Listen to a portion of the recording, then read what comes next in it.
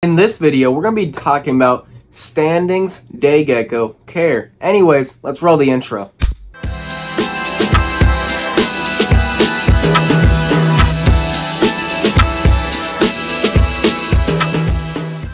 Welcome to Royal Anoles, my friends. Let's get into the video. Now, if any of y'all been watching my videos, there's something missing. Now, that's my care guide hat. Now, we can actually talk about care. Now, since these are an arboreal gecko, obviously, you want to house them in something a little taller, like that one behind me. Now, the exact cages I recommend to keep an adult in is an 18 by 18, 24. Now, if you have a baby or juvenile, I would go smaller and use tubs. These guys can grow pretty fast if you got them all on the right stuff, like I'm telling you in this care guide. As you know, arboreal gecko, they're not going to do cool stuff when there ain't nothing in the enclosure. So what do you do inside the enclosure? Now, I recommend throwing in a good variety of sticks, plants, and even pipes. Pipes of bamboo, essentially. I forget, bamboo sticks where they can go inside.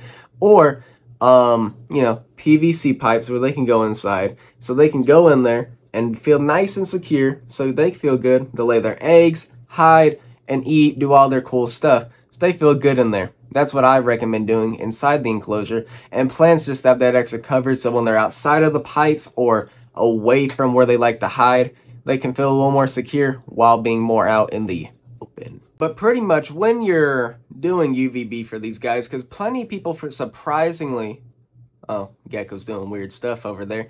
Plenty of people surprisingly don't offer day geckos UVB. Me personally, I don't get why you don't, it's weird.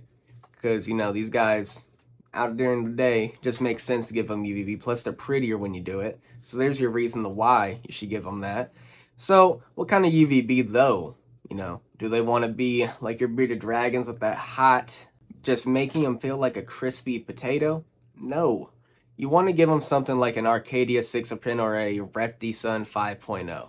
Something considered to be more tropical because these guys more, they come from Madagascar. It's a tropical little island.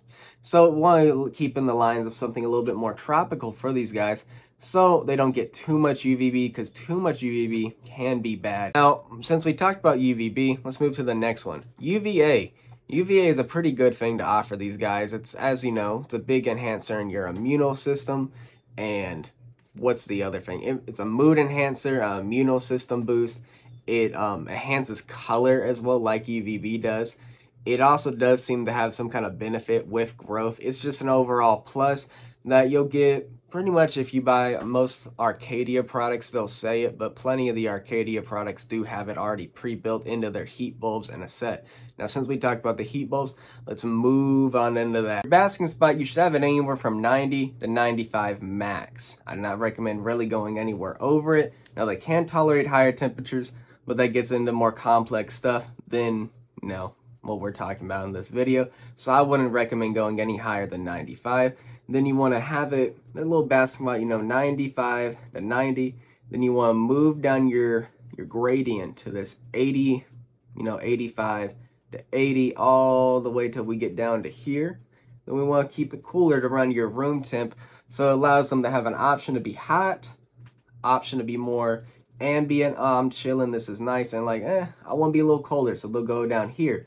It gives them options. Hey, so since you've been watching this video so far, I noticed you're not subscribed, nor did you like this video, or even tell your good friends, hell, even your family. So why don't you do me a big favor, a big solid, help me out. I'm trying to do some cool stuff over here, but I need your help. So how about you sub to the channel, like it, share it to your friends and family, even leave a comment. I'll talk to y'all. I have all my socials, same name, Royal Anoles. Now, humidity. Humidity and day geckos almost sounds like something that is perfect and meant to be, because it is. So when you're doing all your stuff to keep the humidity high in your cage, well, you need to do this first off. You need to make sure it stays at a solid 40, which is pretty easily because that's what's commonly seen in our homes, to a nice, lovely 75. Now, what I like to do, me personally, is this. I like to keep it at a solid 50 to 60 throughout the day. Have it raise up later in the day right before I shut off the lights. Give a heavy mist down at night so they're going to be running around before they, they go out, take their naps, or they just don't be as active as they are in the day. All that cool stuff. Do that. right? They're going to go around, they're going to lick the water, they're going to drink it, they're going to sit on it, they're going to absorb some of it, they're going to have higher humidity, and then when the lights come on, you know, it's going to evaporate, and they're going to be a little bit more humid, all that cool stuff, going to be more hydrated, is what I meant to say. They're going to be more hydrated than they would be in another situation. That's what I do. If you're doing something different and it works for you, that's good for you. I love to hear it. Actually, tell me how you're doing it, and I'm going to see if I can implement it myself. Now, there's plenty of ways to, you know, do it. And another way I'd recommend is obviously, you know, deeper substrate, plants, all that stuff helps hold in humidity. If you have a screen mesh, like you can see there, I have a bit of it there. I kind of have a bit of it taped off more in the back to keep humidity locked in, and that's what you'd like to do. Now, you should also offer dry out periods where you don't spray down as much, or do this for maybe a couple days, so it isn't just super humid all the time, and allow new air to come in so, you know, no respiratory infections happen. Because the biggest issue with respiratory infections are too much humidity and not enough new air. Now, when it comes to feeding these guys, it's very simple. It's fairly simple, because if you put food in front of them, they'll eat like most day geckos. So when you're doing this, you want to offer them a main diet of crickets, red runner roaches, fast-moving prey, because that's what they seem to enjoy. Now, you should also offer some dubious variety of different kinds of proteins and all that. Now, your more fatty feeders, like pretty much all your worms, to be honest with you. Not earthworms, not those kind of worms, like, you know, like your silks, horns, all them super mealworms, all them things. You know, you want to offer them less because they're more fatty animals, and these guys really can pack on fat fairly easily, you know. Don't let them hear that. They're gonna rip my head off next time I feed them. Ooh. But you should also offer them things like fruit.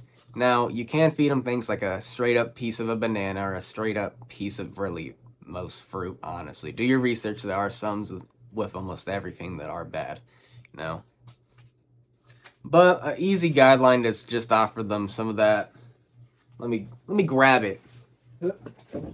Some of this crested gecko food, because they'll eat it like that. As you see there at that blue thing there, they'll come climb on it. They'll go grab that bowl that's empty, because I'm not feeding them it today, because they're getting crickets later.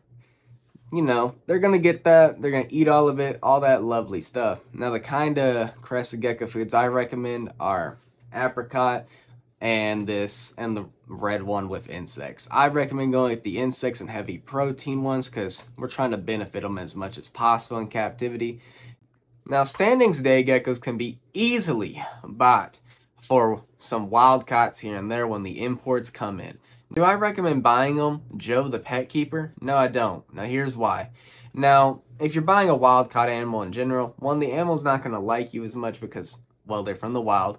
Two, you're grabbing an animal out the wild, so now all those kids that they could have helped reproduce, all the other stuff they could have had effect on the wild, just won't happen anymore because they're removed from the equation, which will have effects years and years down the road in a weird manner.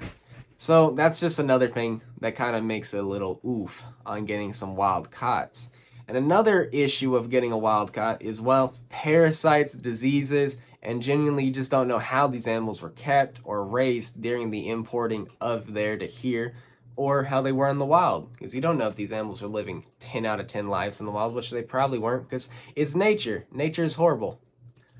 No, let me rephrase that. Nature is beautiful, but it's also horrible. Yeah.